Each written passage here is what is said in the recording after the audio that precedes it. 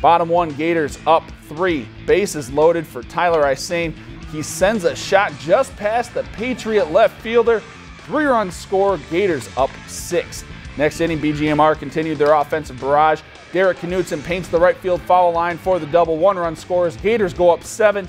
But this one was all about BGMR's Trevor Robinson. The southpaw threw a no-hitter and struck out 5 on the day, including Michael Olson here in the 5th, as BGMR shut out Winnie Mac 10-0 in 5 innings.